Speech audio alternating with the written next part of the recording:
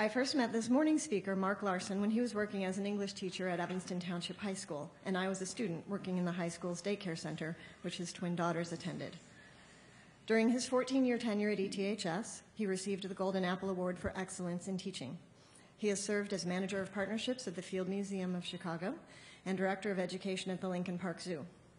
More recently, he served as Assistant Professor and Director of Partnerships at National Louis University before retiring in 2015. Before beginning a career in education, he worked in theater and television as a special assistant to Bert Hillstrom, creator of the 50s television program Kukla, Fran, and Ollie. He also worked for a short stint as a driver for Carol Channing. Inspired by the work of Studs Terkel, Mark began collecting the stories of others in 2012 and has been doing so ever since.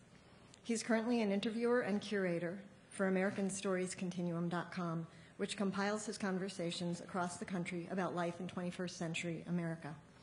Today, he'll be sharing with us stories from his current project about the Chicago theater scene. Please help me welcome him. Thank you. Thank you.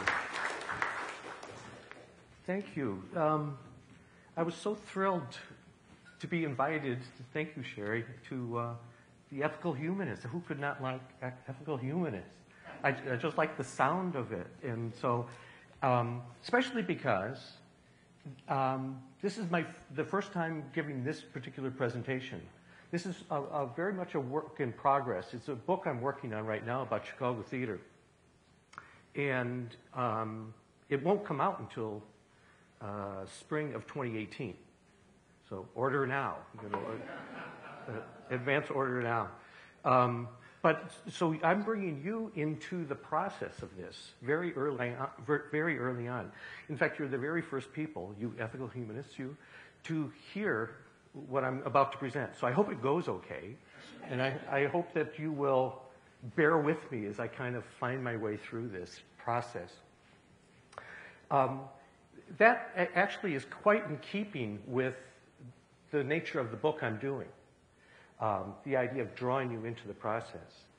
What I've learned is that prior to 1953, there was very little theater in Chicago at all. There were some outlying things. There were mostly touring companies coming to Chicago from New York. Starting in 1953, which is when I started too, I'm the exact age of the Chicago theater movement. Starting then and tracking through, it's been fascinating for me to discover how this theater town came into being. There are now, I don't know if you know this, there are now 250 theater companies in Chicago. And depending on how you count them, there could be more. I asked Deb Clapp, who is the head of the League of Chicago Theaters, how many theaters. She said at least 250. And depending on how you count them, maybe 300. They all support each other like an ecosystem, which is very unusual. I've talked to people who have gone off to LA and to New York, and they say nowhere is it like in Chicago, where everybody supports everybody else. It's like that rising tides lifts all boats thing. They all believe that. Barbara Gaines, who started the Chicago Shakespeare Theater, she's very successful right now out on Navy Pier. Somebody recently told me that when they opened their building, they got a note from Barbara Gaines, and Barbara Gaines said, "This is great for all of us." And that's the spirit of Chicago theater. So what I'm doing is tracking how this came into being. The making of a theater town, which now has international profile. So I'm wondering, for example, you start in 1975. There were other things prior to that, but how do you get from this, right? Some kids doing a play in a church basement to this? How does this happen? How does this happen? Jackie Taylor performing wherever she can, Black Theater Ensemble, and it comes up to this. This is Andy White. Some of you may know him. He's an Evanstonian. He's one of the co-founders of Looking Glass Theater. That started when a small group of friends at Northwestern, 7 people, decided to do a play, Alice in Wonderland, that David Schwimmer wanted to do. They were all students together. They kind of broke with the tradition of Northwestern itself and did this play, and that became the basis of Looking Glass Theater. Andy, looking a little scruffy there, he was, I caught him between shows. He was doing Treasure Island, so that's why he's all bearded, scruffy looking. That's the whoa, somebody should have told me that's that short. That's the poster from Alice in Wonderland, their very first show. This is where they are now, at a Chicago landmark. That astonishes me. And again, in a short amount of time. Writers Theater in the 90s was performing in the back of a bookstore in Glencoe. In the back of a bookstore. This would look like a huge auditorium to them. The back of a bookstore. This year they opened this in Glencoe, which is a gorgeous space. Barbara Gaines, who I mentioned, she got it into her head she wanted to do Henry V. She had no place to do it. She went to the Red Lion Pub on Lincoln Avenue, said, "Can I do it in your rooftop garden?" And this is where she is now. And that's expanding. So what is it about this place? And what is it about this gathering of people that makes this happen, right? So that's sort of on the macro level. On the more micro level, this is George Wendt in Second City, 1976, I think. And then this. Remember Norm? That's Michael Shannon. Michael Shannon now is an Academy Award nominee, a Tony nominee. He has more movies to his name than I can even list. That's him at about 17 or 18, performing at the Next Theater in Evanston, Illinois. Killer Joe, which was Tracy Lett's first play that nobody wanted to do. They did it in a small classroom at the Noyes Cultural Center. And here he is today, meeting the president. How's that happen? And they all have a tremendous loyalty to Chicago. So what I'm going to share with you today is some clips. None is more than 2 minutes, except the one with Michael Shannon. It's like 2.5. But I want to give you a sense of what they're telling me about this process. Now, what I've been looking for to drive the narrative forward is moments. Moments of transformation or pivotal moments. Moments when it changed everything for people. So that's what I'm going to share with you today, is some clips of moments, right? I've talked to almost 200 people.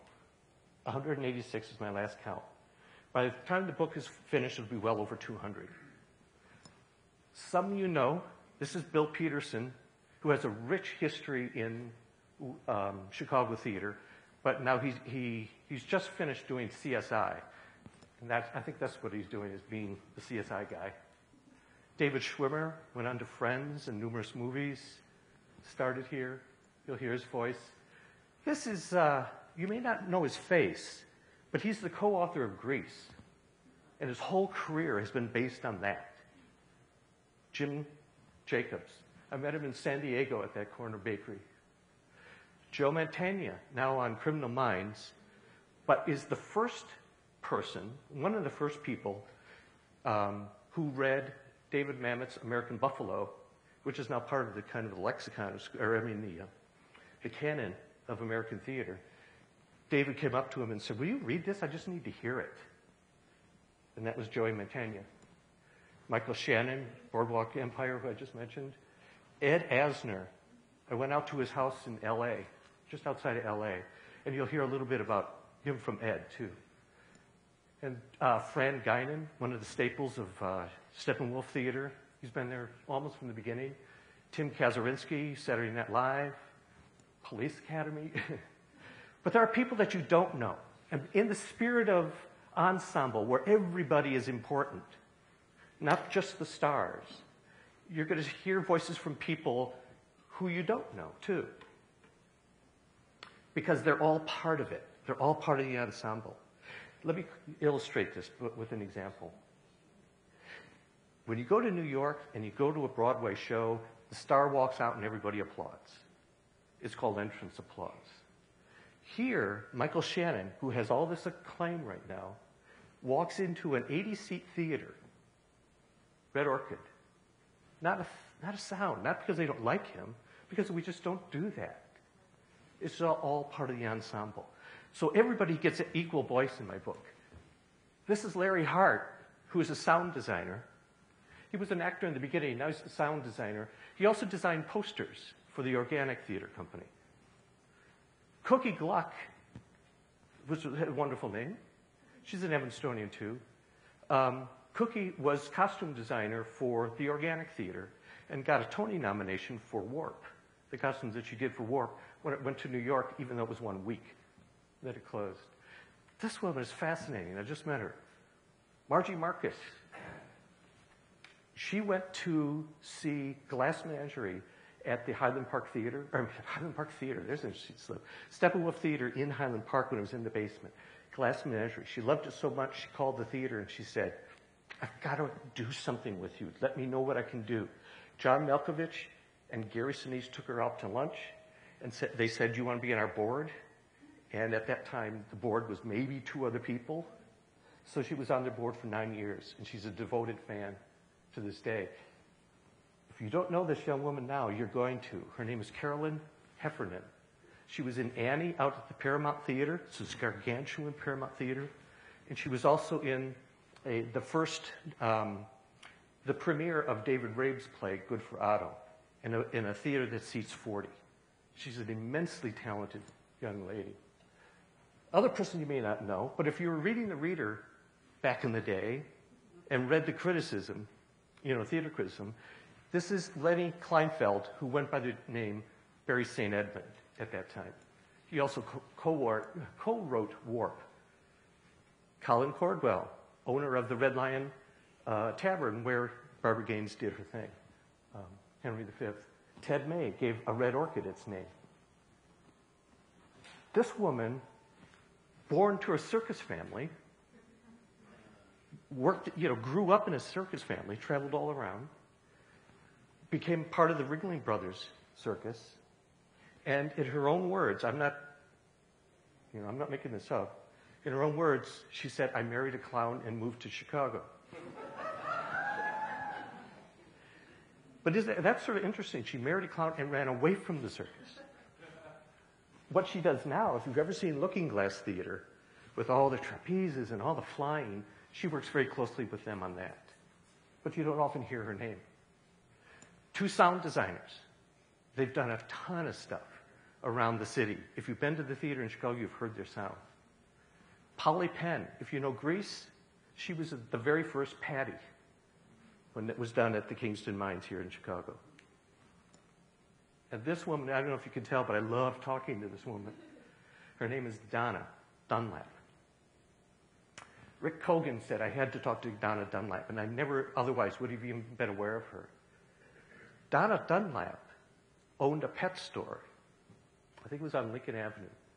Loved the theater, and theater people would just hang out at her pet store, and she'd give them work. So she's a much beloved figure in Chicago theater.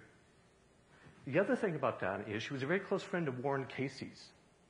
And Warren Casey is the co-author of Grease. And I don't know if you know the songs from Grease, but she was driving home with Warren one night, and it was raining and so forth, and she saw these high school kids out on their prom, and they were all huddled under a canopy, and she goes, "Oh, look, it's raining on prom night." And that became one of the signature songs of Grease. So Donna Dunlap was one of the first people in the world to hear the songs from Grease, because Warren would sing them to her. So those are some of the people, right? Now I'll play some clips. I kept looking for where should this begin? Where does my story begin? And at first I thought it was going to start in the 60s with Bob Siginger and Hull House. Then I thought maybe 75 with Steppenwolf. And then I met Joyce Piven, if you know Joyce Piven.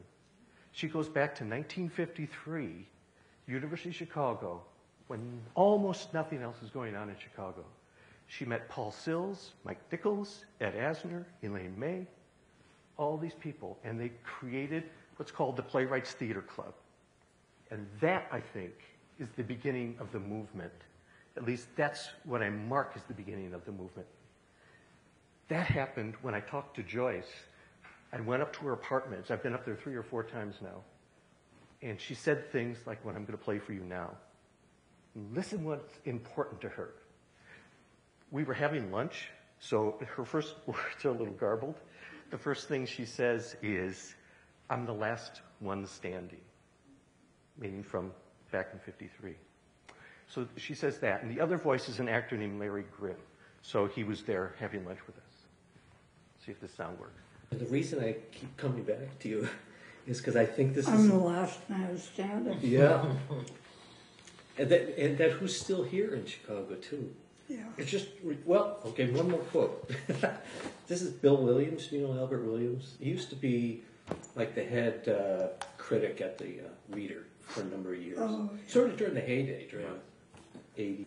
He's a very, Okay. he adores you. And your legacy, too. He really does. But I said, when I sit down, this is me, when I sit down to talk to Joyce Piven, and then he interrupted me, and he said, that's the lifetime. That is the whole lifetime of Chicago theater. Wow. That's the lifetime. Because if you think about before playwrights, There was nothing. there was nothing.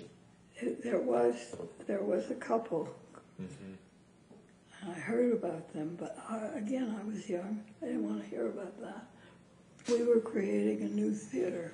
We wanted to be original and revolutionary. And that's what I think. That's what it was. That's what I think it was. But I think that's why people in theater don't want to look back. I'm very pleased that Bob has. That's nice to know, because I had been reaching a time in my life where my feeling was, when I'm gone, there are going to be a lot of memorials. Mm-hmm. And I'm here now. Yes. And people are going to be digging that up. And, you know, it was, I had a what's it all for moment. What's it all for? You know. How do you... And I'm not sure what it is I want. I just want, I would like for people in the theater to acknowledge their roots. And Bob does know.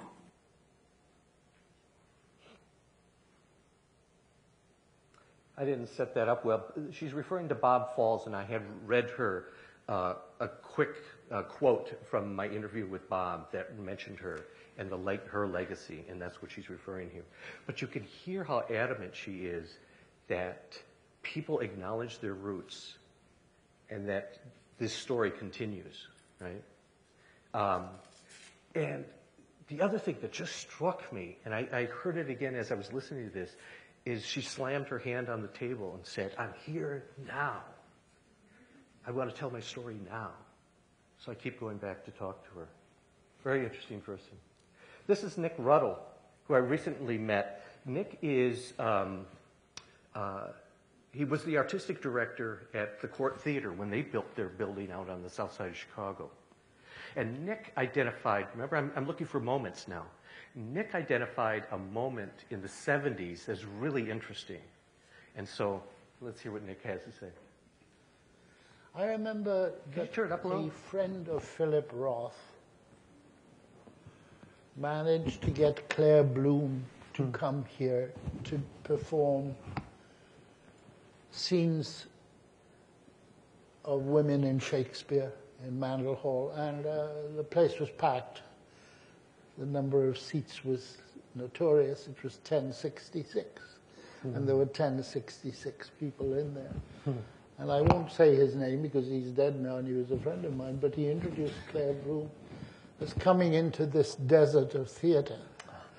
The place fucking exploded in boos because it was, and she was devastated, but he was a writer. But it was already there, in other words. Yeah. That was... But only Chicago knew it at that time. That's right. Because it was something like, it's before 1980. So it's in the mid to late 70s that this happened. So I've always remembered that the people in the theater booed when the introducer of Claire Bloom was gracefully greeting her into this desert of theater. And everyone knew it's not that. It's different. That really marks it in time, too, in our history, doesn't it? Yeah. That we knew it, but the world didn't know No. it yet. It was that moment. Yeah. That's really an interesting moment to me, and it's not that long ago. When Claire Bloom comes to Chicago, she's introduced by a gentleman who says, here's Claire Bloom and coming into this theater desert, Chicago. This is the 80s. And appropriately, as Nick said, everybody roundly booed it. Roundly booed it. But it's a moment because we knew what we had. It was burgeoning. It was beginning to happen. But the rest of the world didn't yet. Well, they would come to know it. Here's a younger generation on the same kind of subject. This is Billy Peterson, who I mentioned. He was in CSI. But in Chicago in the 70s, he was scrounging around like everybody else for a place to work. And he identified an interesting moment that I want to share with you. That's Billy. It was us trying to just figure out where you could do plays and who was doing them. And It's so embryonic, all of that. it really was. And I remember very specifically a great moment where at the Victory Gardens in the downstairs theater, which is now a concert hall or something, they had a symposium. Dennis called together a few guys, and it was presented by Actors Equity, and it was a symposium for actors, working actors in the off loop, people who wanted to work in the off loop, and it was Mike Nussbaum and Bill Norris, and this lady who I'll never remember her name, but she was doing a lot of stuff like at Candlelight and Drury Lane, much more commercial sort of stuff, dinner theater stuff, and it was the three of them up on stage, and then it was a whole bunch of actors sitting in the audience on a Saturday afternoon, and it was, it was questions for them and talking to them about, what's the best way to go about trying to carve out a way to make some kind of living there. And I remember Mike Nussbaum very specifically saying, here in Chicago, everybody gets a little taste and they get a little training and then they all dance off to New York or LA. And he said, the only way that we can ever build a place to sustain artists is if we stay. And I remember, I didn't know, I had never seen Mike other than that at that point. I'd heard of him. I knew that he was an actor, big deal actor around at that time, but I'd never seen him on stage. And I remember going, it just pierced me. It was like so profoundly right. It was a big afternoon. It was like, and that's when I think the seeds were planted in me to want to have our own theater company, which eventually became Remains. And, I thought, it was the first time I thought to myself, you know what, maybe we can do this. Maybe I can be in Chicago and somehow figure out a way to make a living doing this and not have to hang drapes or pump gas, That's so interesting to me, too. When you think of 250 theaters in Chicago right now, that there was a time when Billy goes, gosh, I wonder if I could do this. Mike Nussbaum saying, we need to stay. It was always a launch pad. You sort of do stuff in Chicago, then you go off to New York, you go off to LA. What if Chicago was the destination? It is now. When I talk to new theater companies, I say, what brought you to Chicago? And they go, Steppenwolf, the theater scene. They came here for it. But at that time, it wasn't there. It wasn't a gravitational pull. I love that moment. I love that moment. This is Michael Shannon now. And he absolutely fascinates me. He's a bit of an odd person, which he admits to in this clip. But he's very famous now, as I mentioned. And I asked him about fame in the beginning. And he talks about whether he would leave for New York or leave for somewhere else. So he talks about fame and how ambivalent he was to it. And you sort of get the sense that he still is. So listen to Michael. This one's, I think, 2.5 minutes. It's just a little longer, but I just love following his train of thought. In those real early days, were you thinking about fame? Was that part of a goal? What was driving you? No. You know, I would have friends or colleagues or acquaintances and that would say they were moving to New York or LA to try and take it to the next level or whatever. Because it was hard. It's hard here. There's very few people that make a living strictly doing their art here. You know, even the successful people, even the people that are highly thought of, they usually have to do something else in order to get by, and that can be a grind, you know. So people would say, you know, I'm going to try and make the big time or whatever. And to me, that always seemed like such a bad idea. Like I didn't want to leave. I didn't think I would leave. And I didn't think about the future very much. I tried to think about as little as possible. Because I was kind of a misfit, you know. I knew when I was young that I was not going to have a conventional life. It just wasn't in the cards for me. I wasn't comfortable with the notion of going through the same steps and phases that other people seem to go through. And I really just kind of, the most important thing to me every day was that night's performance. Like everything revolved around that. Until that happened. And then the farthest I would think about in the future would be tomorrow night's performance. So I did not think, I mean, and people would even say things, you know, someone like Jane or whatever would be like, you know, you got something, kid. Or I'd be like, well, maybe, I don't know, but I might not even be interested in finding out. That's an incredible last line to me. 2 other things about Michael Shannon that I found fascinating. Right after this, I said, what thought were you giving to how you would support yourself in the future? And he goes, I have a Peter Pan complex. I just didn't think about it. I just didn't think about it. Now he doesn't have to think about it, but the other thing that's interesting about him is he's a co-founder of Red Orchid Theater, 80 seats. There's in the same theater they've always been when Michael was unknown. Michael continues to come back and perform there. That's where I met with him, is at Red Orchid. And he said, you know, people say to me, it's so nice of you to come back here and help support. He said, I'm not doing anybody any favors.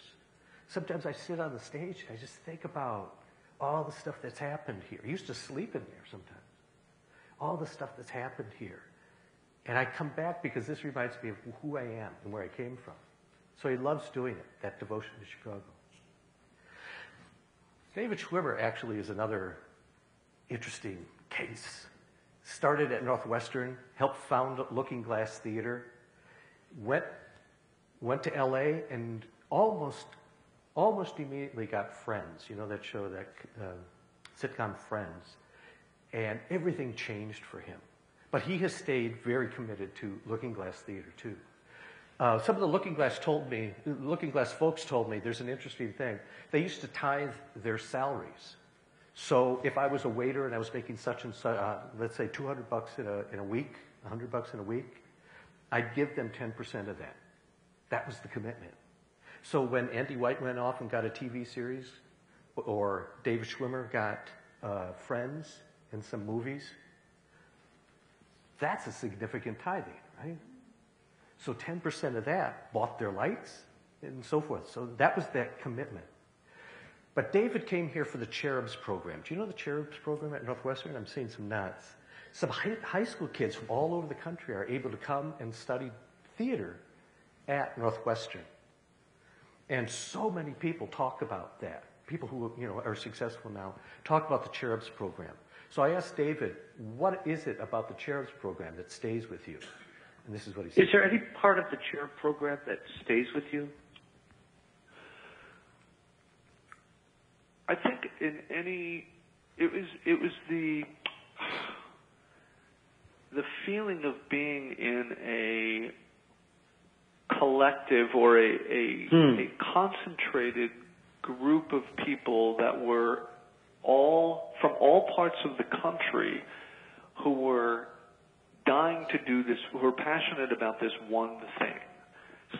And that was, I think, the biggest impression. It's like, wow, we are all, like the energy of all these people in one room, and then in several rooms, and then in one large theater, was dedicated towards this one thing, which is theater making.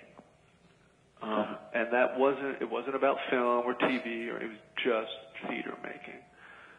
And our bodies, which we were all, we were all going through adolescence and puberty, and so it was, you're highly aware of your own body anyway. So it was a very, and all our hormones and testosterone, everything was just, at full throttle. So, you know what I mean? So it's that energy of all these people, not only already kind of bursting with this kind of this chemical change happening, but also with this passion for one thing. What a beautiful way to talk about it.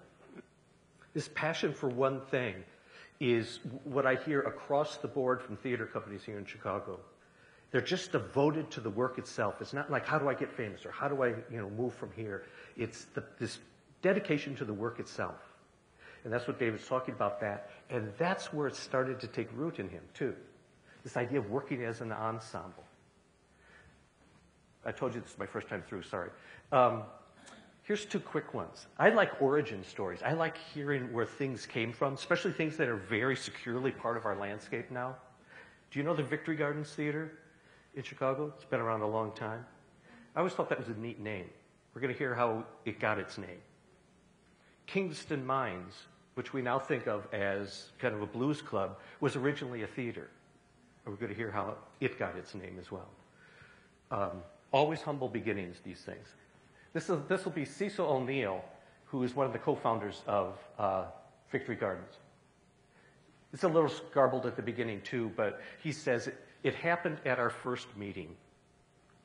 Well, it was that first afternoon, that first meeting, and we were knocking around names, and... what were you looking for? We didn't know. We had no idea. And someone... Don't ask me how this came up in conversation. Okay. But someone said something about rutabaga. And someone else says, what's a rutabaga? And someone said, oh, I don't know, that's something they used to grow in Victory Gardens. And Warren Casey said, that's it, Victory Gardens, that's the name. Just because that's how it gets done. It doesn't sound like you liked anything more than the sound of it. It didn't have any connection to like the war effort and all of that? No, it was just the sound of it. Just the sound of it? Wow. Somebody at a meeting says something about rutabaga. And Warren Casey, who was the co-author of Grease, picked up on the Victory Garden thing, and that's what stuck. This is Jack Wallace, a great old actor. He's been around forever. You remember Jack? If you went to see Chicago theater, especially in the 70s, you saw Jack. You couldn't avoid Jack. He was in everything. He did a lot of work with David Mamet, then went to L.A. and has made movies and so forth. But Jack is this great old raconteur. Kingston Mines, it turns out, is the name of the town where his father was a coal miner. And that's how it got its name. They were trying to think of big, grandiose names, and then this is how that developed.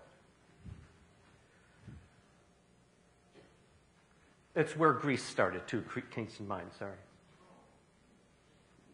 We're looking for a name for the Kingston Mines. So I said, well, how about the New York Repertoire Theater? Because we're gonna have a repertoire company. And she said, no, they got that. Somebody's got that, you know. And I thought, well, where would the most unlikely place be to have a theater repertoire company? And I thought, the Kingston Mines. Why not? You know, there's nothing down there. There was about 600 people that lived down there, and they were all related to each other. You know, and there was a river that passed by. And did everybody else see it as a great name then? I mean, yeah, they didn't know what to think. They're actors; they couldn't think. What did they know? They couldn't think. Yeah.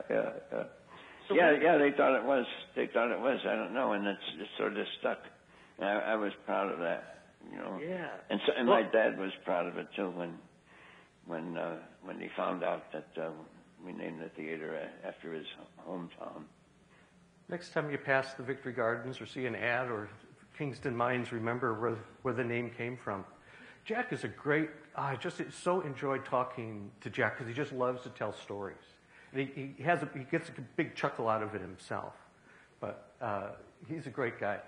I have one more brief clip from him just in a few minutes when he took his father to the Esquire Theater because his name was up on the marquee. Okay. At the Goodman Theater, there's an associate director there named Chuck Spence.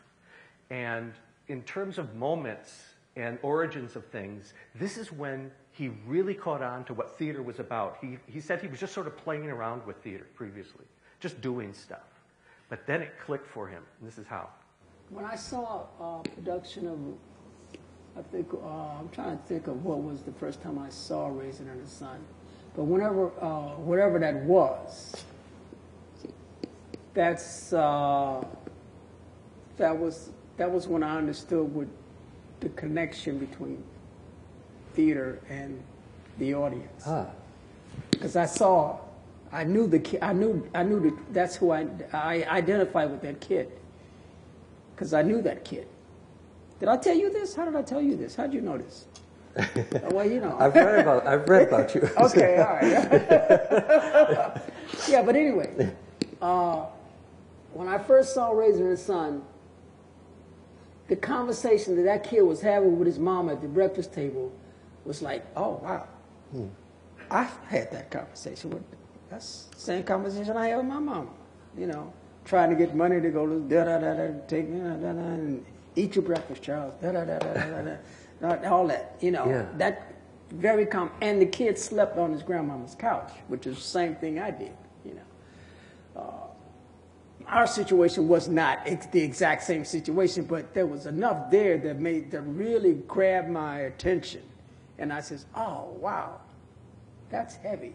Yeah. You know, and I was able to relate to that. And I said, okay, now I get it. I get what this theater thing is about. You know, you connect with them on a one-on-one basis. You know, you find something that the audience can grab to, and then from that on, then you got a book. And identify with. Yes.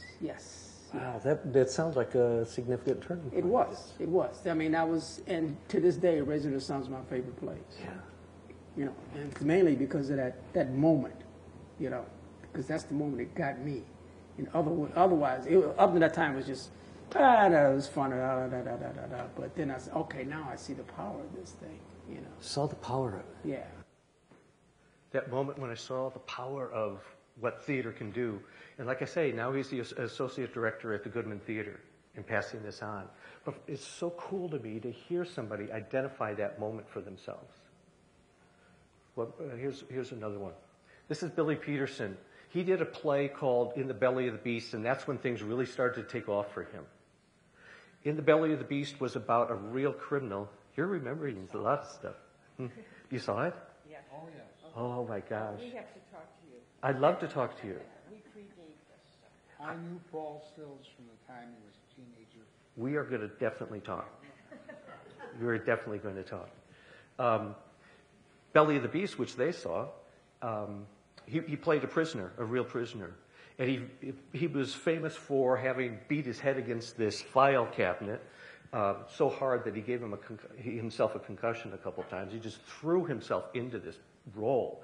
But it took off from Wisdom Bridge onward, Kennedy Center, Europe, and then his career kind of took off like lightning after that. But I asked him, because I'm looking for moments, I asked him when he first discovered Jack Abbott's character. When did he find it? And he talked about how he and Bob Falls, the director, were the only ones in the room for the longest time. And this is how he discovered that character. Do you remember a moment when you found him? Well, I remember it was just he and I in the theater one afternoon. And there was I think I had a monologue about how you kill somebody. What it's like to stab somebody to death. And I had memorized it, and I was saying it, and I was explaining it, and it was sort of technical. And I did it a couple of times, and I could see Bob out there sort of, out in the fifth row in the dark, sort of looking up at the ceiling, and I could tell it just was sort of like, okay. Okay, that's a monologue about a guy who's telling you how to kill somebody. And I realized that we had to do something more. I said, this isn't working very good, is it? And I can't remember how we decided, but I did know that what I think I said was, I think I have to actually kill somebody in this. I think I have to pick somebody out there in the third row and kill the fucker with this knife, because I have the knife in my hand, this big old sort of knife. And he's talking about how you kill him and what happens when you put the knife in and what happens, when the blood comes out and all that stuff. And it was that moment when I made it personal. See, you're just two guys in a big empty space. And the whole thing that changes everything for an actor and a director is when living people come into that space. And all of a sudden the play becomes something completely different. Yeah. And without them, it just sits there, and it's nothing. But with them, all of a sudden, I had a whole different attitude. I remember being able to walk out from backstage at the start of that show, and I walk out to the lip of the stage and stare out at the audience. And I'm in bare feet, like a little prison gear. And I remember looking at that audience, and I remember being able, at a certain point, to control them from that moment on. In other words, they were in the presence of somebody they had no idea who they were with. And I could go anywhere after that. For an actor, I just find that very profound. He discovered that he could come out to an audience, they have no idea who I am, and I can do whatever I want here. And he did have that power. People still talk about that show. People still talk about it. Billy told me, he said, I have to get out of the CSI thing because I'm drifting too far from theater. And he wanted to go back to it. And he did a show in Toronto and was terrified. But he wanted to go back to it. Just a couple more that are in sort of a different vein. I wanted to tell you this. Richard Christensen, the critic from the Tribune, famously talked about that show. There was a line in his review. Do you know what it was? It's a famous line now. He said he was driving home, in his review, he said he was driving home and he had to pull over his car because he was sobbing after seeing In the Belly of the Beast. And Richard is more reserved than that. So that became this famous line. And then it turned into a kind of a joke because somebody will say, hey, Richard loved my play. And they say, but was it a pullover? So that's sort of gone with him now. But Richard's a wonderful man. So George Wendt. I was having fun. Whoop. And then there was an opening in the resident company, and they called me, Bernie called me and said, come on in. You know, I was in Washington, D.C. visiting my sister, so I drove home and I was I was having fun. And then there was an opening in the resident company, and they called me, Bernie called me and said, come on in. You know, I was in Washington, D.C. visiting my sister, so I drove home and I was on cloud nine, just driving home, and I spent a year in the resident company. And 75? 75 to summer of 75 to summer of 76, and then it all came crashing down. I got fired in summer of 76, early summer of 76. May I ask what that was about? It was for sucking, basically. How were you told? Joyce and Bernie called me into their office. They told me that I was playing it too safe and that they didn't want to get rid of me, but they wanted me to go back in the touring company. Did you see it coming? I mean, did you know you were sucking, or did? Yeah, I was sort of. I mean, I didn't see it coming really, but I knew I was a little bit lost up there. I didn't have a voice, a comedic voice of my own. Later, I don't have time to share it with you today, but later he tells me the story of how he got the role on Cheers, which is a terrific story too. These are the slides that were supposed to play, but I was having a technical difficulty. Gorbachev, George's Gorbachev.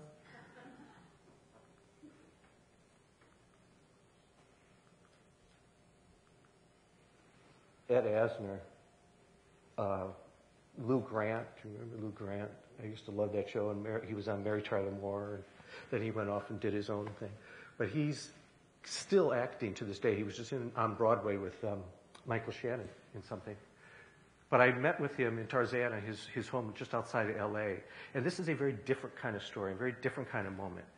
When he was part of the Playwrights Theater Club at the University of Chicago, we were talking about that, and I asked him about the first time his parents saw him perform. So this is his response to that. And there's a little, it's a melancholy in his voice that you'll notice. I love talking to this guy. I decided to, maybe one of my siblings had urged me to get them to come up to Chicago to see me act. So I waited until we did the Dybbuk. Yeah. And I played Rabbi Osrael in that. And they came up and stayed at the Lincoln Park Hotel. And my dad gave me certain pickups on, since I told him I was in charge of the cleanup. He found the banister at the back stairway to be too dirty, too dusty. That was his pickup? He reprimanded me on that. So, yeah, I'll take care of it then. What did he think of your acting? Well, my mom is the one who quelled. I don't recall him saying anything. Found out later that when he got back to Kansas City, that he told everybody that I played the aides so well that he wanted to get up on that stage and help me. Oh. So I thought that meant he approved. I would say. Huh. How much of your success did they get to see? Not enough.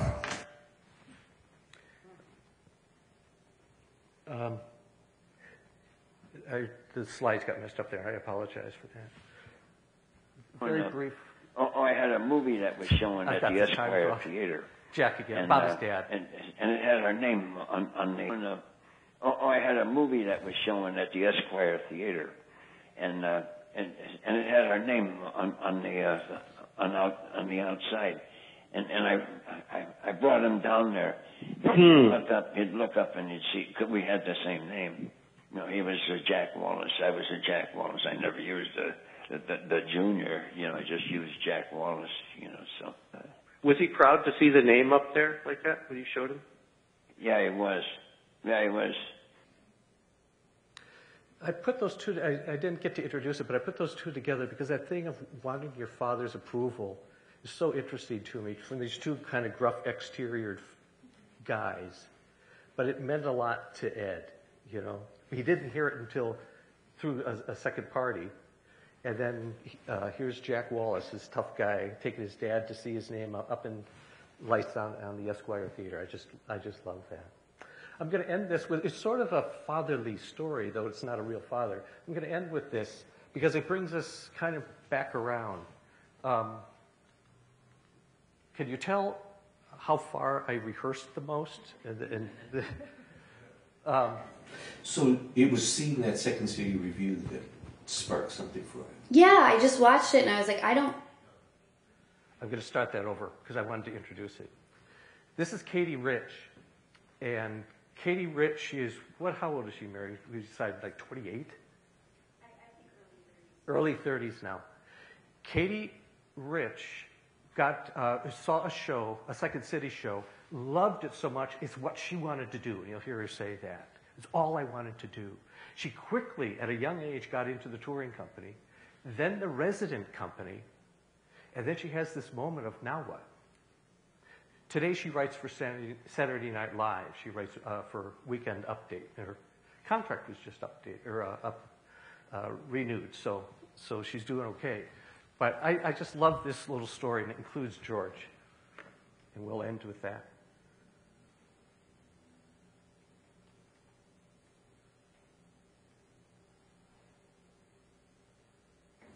So it was seeing that Second City review that sparked something for it. Yeah, I just watched it and I was like, I don't know what this is, but this is all I want to do. Huh. And so then getting to do that and then being done with that at such a young age, there's... Done with Second City, like having done the touring company and gotten to do main stage and gotten my dream, that was all I wanted. It puts you in a very interesting place because it's like, well, now what? I mean, I'm not dead and I have the vast majority of my life still to go. And I already did. That's all I wanted to do was be on the Second City Chicago main stage. And I actually, as I was about to leave, as it was getting towards my time when I was leaving Second City, George came by because Bernie had passed.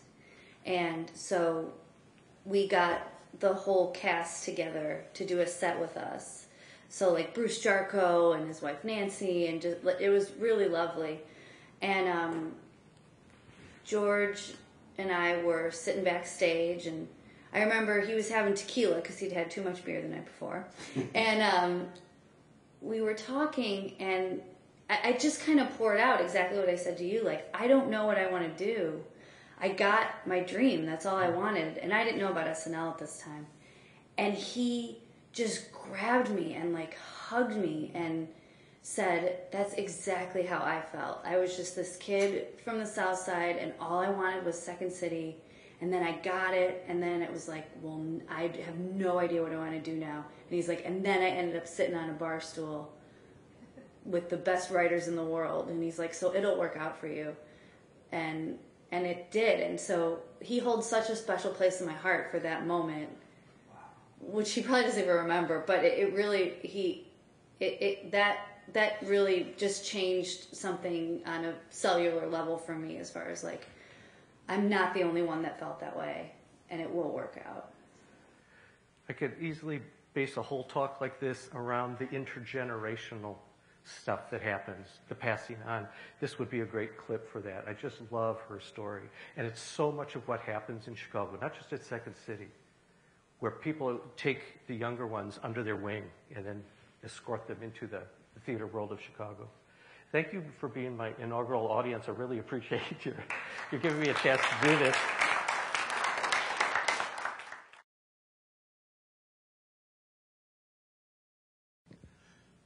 The Court Theater was, I think, a going concern at the same time that the Playwrights Theater Company and its successors were.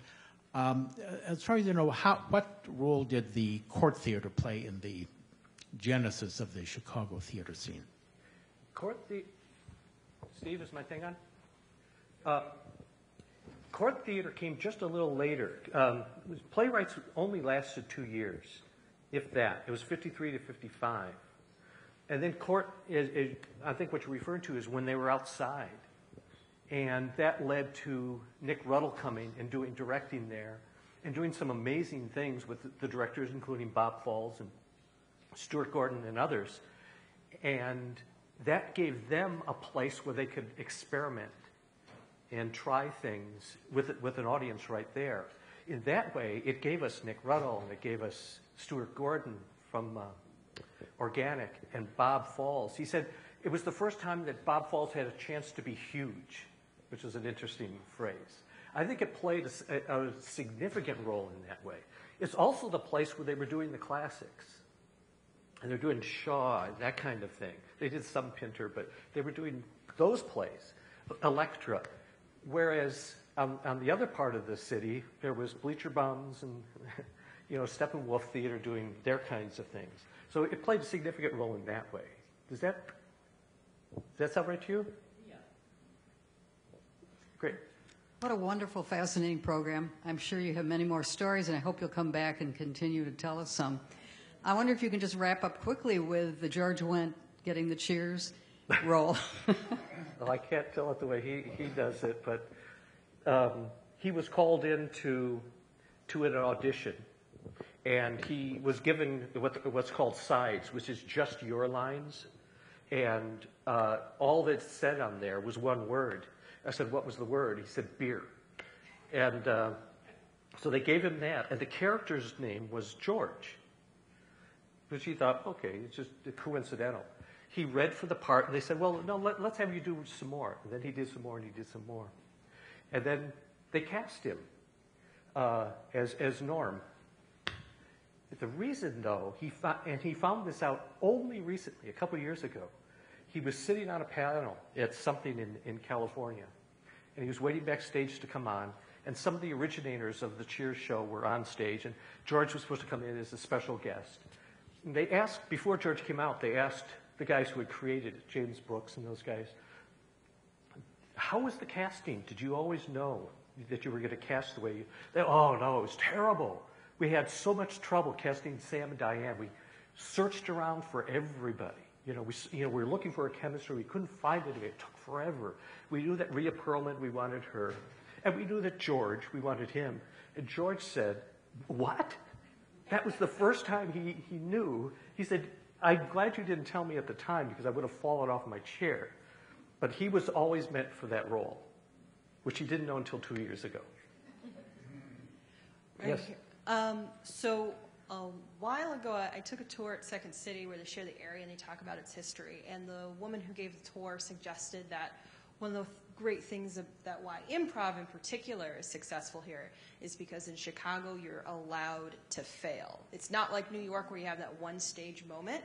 And I'm wondering if you think that fits in with the narrative that you've been compiling about why we have so many great theaters, and maybe some of them fail, but then they move on to do something else, or I don't know if that would fit in with that. It's a brilliant question, and it's a brilliant and astute observation, too.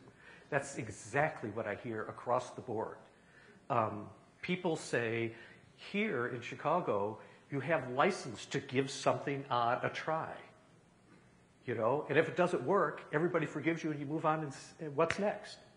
Steep Theater, which is this little theater that's doing wonderful stuff in Chicago, the managing director of that told me a subscriber came up to her and said, I don't like anything that you did this year, but I'd like to resubscribe. Well, that's kind of it, right? I'll go take a chance with you. And I think that's part of the chemistry that made this a theater town, too, is the audience is in on it. Let's create this together and let us fail, because we'll be back next time.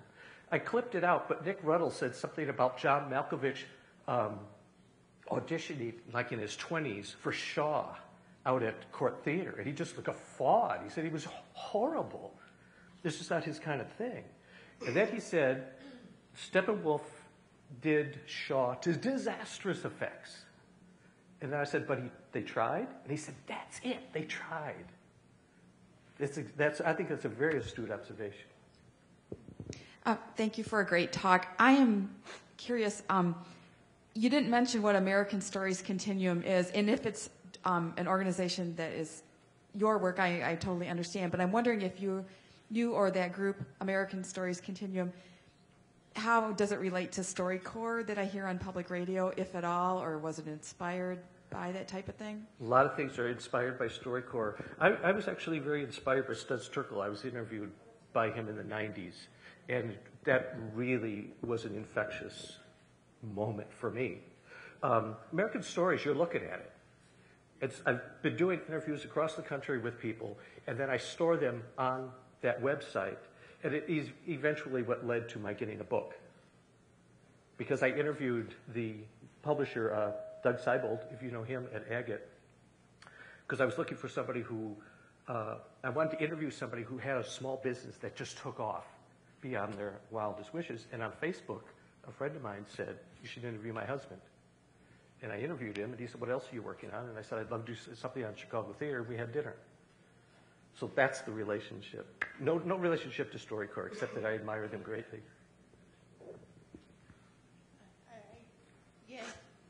Do you have anything to say about the contributions of actors with disabilities to the theater scene in Chicago? Yes. A great question, including, did everybody hear?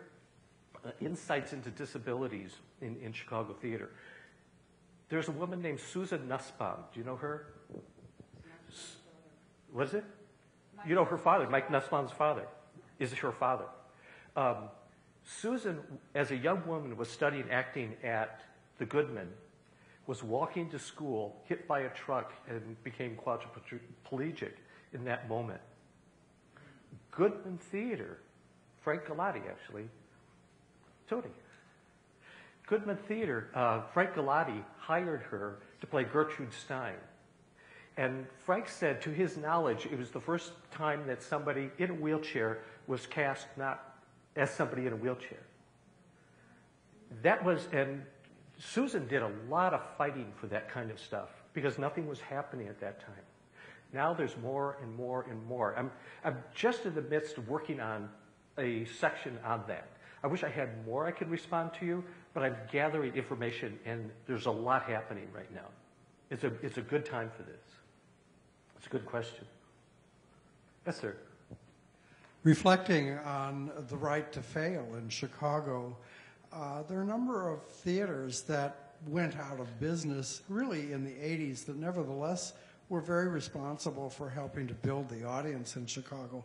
I'm wondering if you have any particular research yet on the body politic theater, the old St. Nicholas, and the Old Town Players and the Old Town Triangle. It's a great question. I can tell where your interest is too. Yes, as I said, this is very much in process. This doesn't come out until 2018, but this is what I do have so far. I've talked to Jim Shiflett, who worked with Paul Sills and opened Body Politic. I talked to him. I've got him. I've talked to Stephen Schachter from St. Nicholas. Bill Macy is coming up. And other people who have come out of St. Nicholas. I'm a little more spotty there because I'm still filling it out. But that's where I am right now. And the short answer is yes, I'm definitely including that and have begun to work on it. Yes. Hello, I live Hi. on WBEZ, and I hear more and more things about the Moth Story Hour and the Story Corps people. And I'm also crazy about theater. And it seems to me like perhaps these new forms of just everyday people getting up and telling their short stories is displacing what we used to have. We used to have LA Theater Works on Saturday nights, and we used to have more long-form things and even just stand-up. But I'm wondering if you can comment on whether are we just finding a really inexpensive way to produce, like reality TV is cheaper than scripted shows, right? So, getting a bunch of amateurs unpaid and filling a lot of hours. But is that a threat to theater, or is it a great supplement and perhaps gives a playwright some ideas about things to write about? Gosh, what a great question. The term great threat, I would say probably not. It's awfully big. This would be my hope, and this would be my guess combined. I think the theater, especially here, is so vibrant, and they're always looking for new things and willing to take a risk. My guess would be there would be a way to incorporate it. You know what I mean? Where some of these things would be incorporated into live theater, and vice versa. I'm not sure. I don't know. Again, I don't want to sound idealistic, but at the same time, my wife and I see a ton of theater, and it's always full. And I think you're talking about two very different experiences. Because when you go to the theater, you're there with a bunch of people, and that's its own reward. You're watching it with a bunch of people, you're reacting to it, they're reacting back to you. I think they're two distinct experiences. I really do. You were saying that the community here is super cooperative. I was just wondering more about the sub-ecosystems, because I certainly was aware of Second City has kind of this feeder ramp to how you get in there, and then you often end up on Saturday Night Live and stuff like that. Are there, tracks through the Chicago theater where the ones, very prominent ones at the top, draw from the same places, or is it really equal opportunity? If you're in Chicago, you just got as good a shot to end up at the Goodman as from any particular place? Okay, again, I'm early in this work, but let me tell you the impressions that I have from the people I've talked to. I have two thoughts on that. One is, you look at some actors. I'm thinking of Heidi Kettenring. I'm thinking of Deanna Dunnigan, Linda Kimbrough, folks like this. You'll find them all over the place. Deanna, who is a Tony Award winner for August Osage County when it went to New York, just got a Jeff Award for a show that she did in Shattered Globe, which is this tiny, tiny place. There is this. Tony, you might be able to correct me on this, but there doesn't seem to be a hierarchy. There's, everybody. There's a sense that all of it is important work. And Deanna would love to work at Shattered Globe as well as to work at Steppenwolf. Am I putting you on the spot, Tony, if I call it you? No, I think there are theater companies. They always have their core group of people. But there are a lot of floaters. People who don't marry themselves to a theater group and go wherever the work is. And there's so much available here. You can pick and choose the kind of or style of theater that you want to be in, participate in, or challenge yourself and go to Shakespeare and go crazy.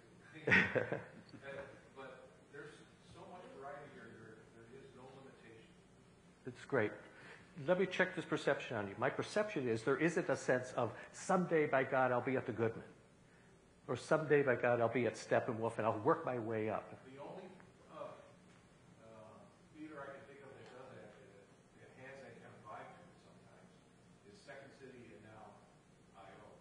Because people improv. get lifted out by Warren Michaels or a big producer or a movie producer, and they go on to different things. But it's not like what Mike Nussbaum said earlier, where these people would get a little training and move on. Now it's like you stay here, and you will be lifted out if you find your own voice and your own personality and your look and whatever it is, and then you get picked. Yeah. And that's what keeps people here, because now the left and the right coasts come here. Yeah. Beautifully put. Thank you. Thank you. I'm trying to understand, where do you find the information about where all these theaters are and what they're playing, and is there a source? I know the newspaper doesn't have anywhere near 250. Online. And I just, this will sound terrible. Facebook. I'm constantly seeing what's going on because I've tapped into a lot of the theater people, and they're always posting stuff about what's going on. But the League of Chicago Theaters has a site. There's hot ticks that will have everything listed too. There's an awful lot going on and well worth checking into. A friend connected me with somebody who was going to be coming to town. This was a friend of a friend. And she said, talk to Mark. He'll know what you should go see in the theater. And so the friend said, what should I see when I'm in Chicago? I'm like, you've got to help me here. There's 250 theaters. Are you Hamilton? Do you want something in a small theater? You know, you can't just answer that like that. So those sources would be very good for it. In speaking about Second City and training, I was just wondering if part of your interview process included Sheldon Patinkin and his influence. She's talking about Sheldon Patinkin, who also goes back to Playwrights Theater Club and all the way through. Very much a part of Second City, very much a part of Steppenwolf. Fran Guinan from Steppenwolf, I mentioned Sheldon to him. He said, I don't know if this is hyperbolic or not, but I think it comes close. He said, there isn't a theater in Chicago that has not been touched in some way by Sheldon Patinkin. I'm so sorry that I was not able to speak with him. He seemed so core. Anytime I mention Sheldon Patinkin, I say, did you know Sheldon? Oh, Sheldon is always the response. I was in LA interviewing some folks there and connected with a former student of mine. And she talked about taking classes at Columbia. And this is somebody who's very young. And I said, did you know Sheldon? And she burst into tears. It's cross-generational. I have in the book, I'm working out several interludes, which goes between the chronologies, but I'm thinking of dedicating one just to Sheldon. There's just so much. And there's so much that people want to say.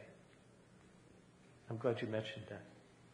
I'm just wondering if, with people's shortening attention spans, what kind of impact that might have had on the theater. Wow. Well, you're asking somebody who's about to go to the 5.5-hour tug of war, part 2, at Chicago Shakespeare Theater. Give me a moment, has it affected? I think what we are seeing, I don't know if it's attention span or not, but we are seeing a lot of visualness in theater, you know? A lot of things to really arrest your attention. But at the same time, it's thrilling to go and just see two people in a drama, and it's just those two people, and it's just the drama, you know? I really don't feel positioned to comment societally on how that's affected the theater. But I think it's an interesting question and something I should keep an eye out for, because it is a different time. I've got it right here. As a person who's been part of Chicago since 1958, when I went to Goodman Theater as a student, and when they were papering the house, giving out free tickets to Second City, which was up north and was empty. So all of us students went. So Chicago theater was never about money because they didn't have any money.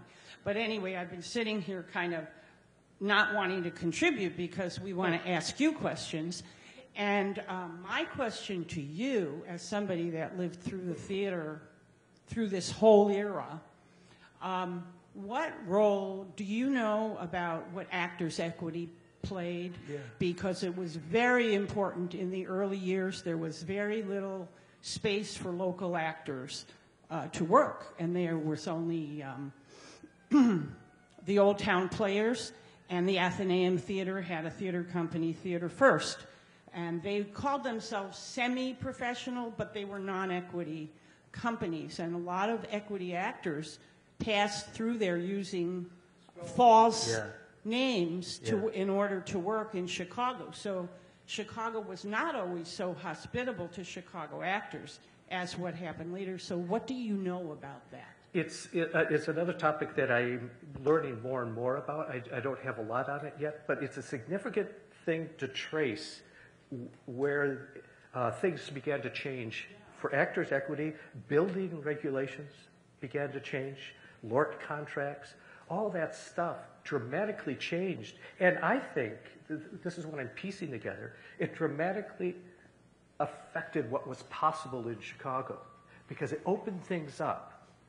You know, it used to, because of the Iroquois fire, you couldn't, there were all sorts of building regulations.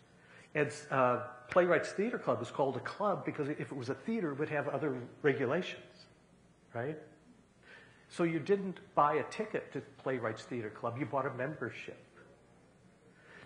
As that stuff began to change and they were allowing smaller theaters to do more things, right? And the equity contracts were changing to say, all right, for this one we're going to do such and such. All that really changed what was possible. And I'm just beginning to track that too. I think it's a very important thing. And it's clearly in there. Tony could probably talk to that better too. All right. Is that wraps up our questions.